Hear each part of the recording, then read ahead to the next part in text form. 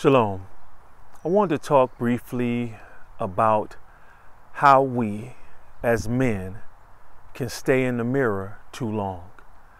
We all know the importance of going inward, taking an introspective dive into the years of trauma, emotional pain that prohibits us from living freely in the present.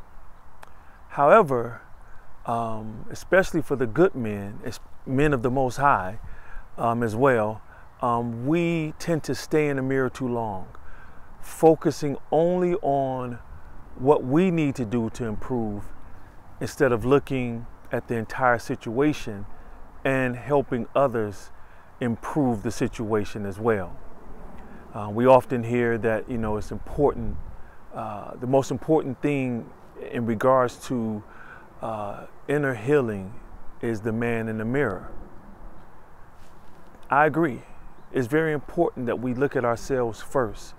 However, I love the scripture when Yahushua or Jesus talked about, what does it benefit you to look at the speck in your neighbor's eye when you have a plank in your own eye? He calls us a hypocrite, which would be hypocritical. However, he says, first remove the plank from your eye so that you can see clearly, basically to help the person remove the speck from theirs. He didn't say just stay in the mirror and focus only on, only on the plank in your eye. He says to remove the plank so that you can see clearly to help the other person remove the speck out their eye. So often when we have our own stuff in the way, we can't help anyone, which is true. However, what happens when we remove the plank, gentlemen? When we go to the counseling or psychotherapy, when we're becoming better husbands and fathers, we can't just stay in the mirror and not help our wives, our children become better individuals as well. Along this journey, along the path to healing, yes, look in the mirror, but don't stay there the entire time. Once you're able to remove the plank, the problem, whatever's causing conflict in your life or turmoil, and you see a speck in your wife's eye, your sister or whomever, or your best friend, your brother, say something. Don't just look at yourself like, well, they're probably acting that way because of something I did. Or she probably responded that way because I really don't know how to be a good husband because I didn't have a role model. That's what happens when we stay in the mirror, because all we see is ourselves. For me, my first big step to healing was healing the father wound.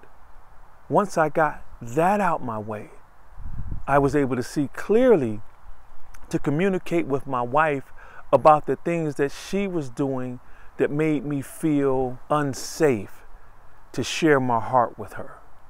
So once I was able to get healed, remove the words, the negative words and pronouncements my father spoke to me all those years, and forgive him, I was able to take that plank out. I didn't want to stay in the mirror and keep working on some other stuff. I needed to deal with what caused that plank. So I dealt with my father. Now, what else was in that plank was my wife's words that sounded similar to my father's. She didn't mean to tear me down, okay? That happens sometimes in arguments, and we apologize, okay? That's why it's so important that you know your wife's intent, okay? It eliminates prolonged beef in your home.